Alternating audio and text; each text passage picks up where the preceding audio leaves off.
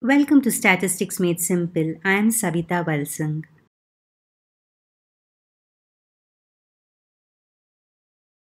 In this video, I'll be explaining the topic inventory theory, where I will give the definition and also explain the need for inventory and what are the advantages of holding an inventory and the various terminologies and concepts involved in it.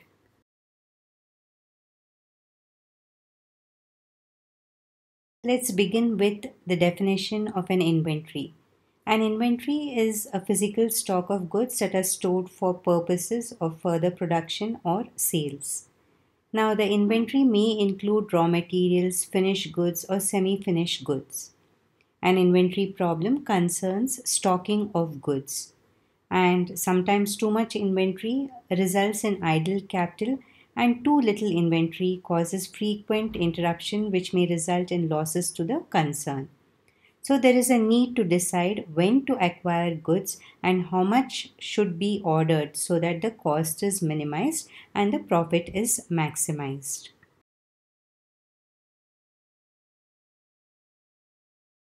Some of the examples for inventory are a car dealer maintains an inventory of cars of different brands and models.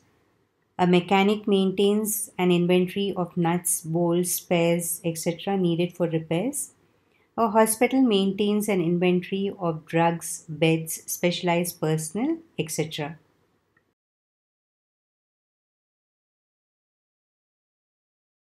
So, what is the need for inventory? It will improve customer service, it will reduce the cost, it helps when there is irregular supply and demand, it helps in quantity discounts, and it helps in avoiding stock out or shortages and helps in increasing goodwill. That is, inventory avoids loss of goodwill. What are the advantages of inventory? Bulk production will lead to decrease in cost of production, transportation, and maintenance. It enables fast shipment of goods to the customers. It helps in increasing profit if market prices increase. And there is a decrease in setup cost if the inventory is large. Do remember some of these points.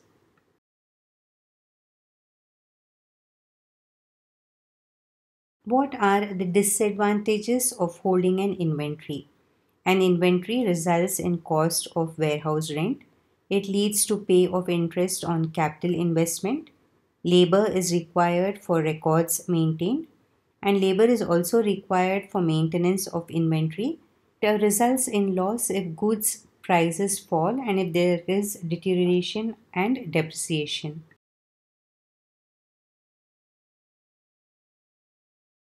I will now explain the important terminologies and notations which are used in the inventory chapter. First is the purchasing cost, which is also called as the production cost or the capital cost, which is denoted by P. The cost of purchasing or manufacturing a unit of an item is called the purchasing cost.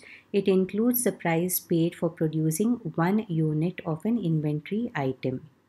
Second, we have the holding cost, which is also called as the maintenance cost, the storage cost, or the carrying cost, which is denoted by C1. So, the cost incurred in maintaining an inventory of items is called as the holding cost. It includes the storage space cost, interest on capital invested costs, taxes, insurance premium, spoilage, brokerage, maintenance of records, etc. This cost is expressed in per unit good per unit time.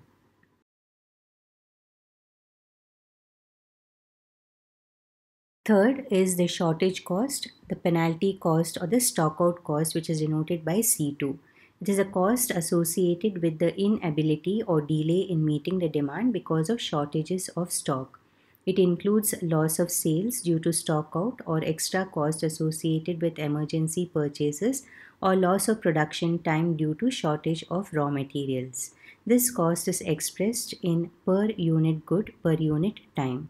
Fourth, we have the setup cost or the ordering cost, which is also called as the replenishment cost or the procurement cost, which is denoted by C3. This is the cost associated with the setting up of machinery before starting production or the cost incurred when an order is placed. It includes cost of inspecting stationery, transportation, labor. It is independent of the quality ordered. This cost is expressed per production run.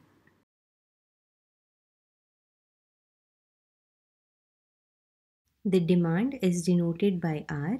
It is the number of units required from the inventory per period. The pattern of demand will be fixed or variable with respect to time. If the demand is fixed, it is said to be deterministic. If the demand is a variable, it is said to be probabilistic. Then we have the lead time or the delivery lag. The time between ordering and receiving is called lead time.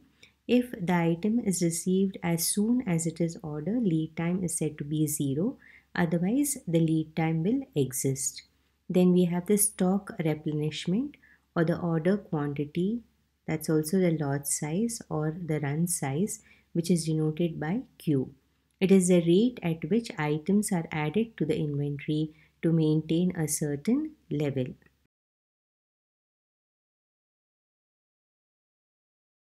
The term is the frequency of replenishment, which is denoted by N.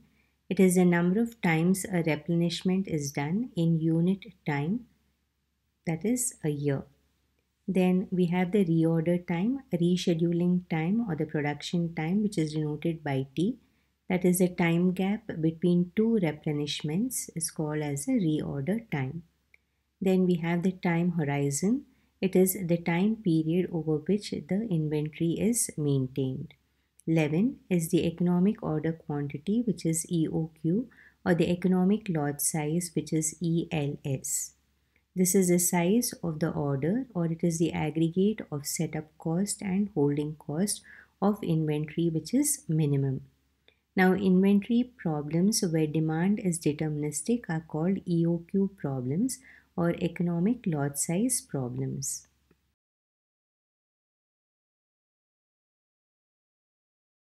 Let me now explain the types of variables in an inventory problem. First, we have the control variables. The variables which may be controlled by us are called control variables.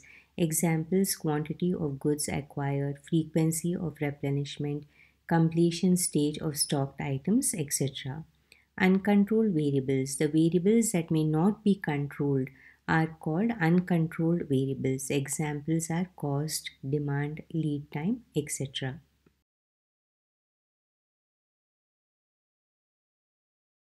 The terminologies and the notations are very important in this topic, inventory theory. Do practice and learn all the notations thoroughly.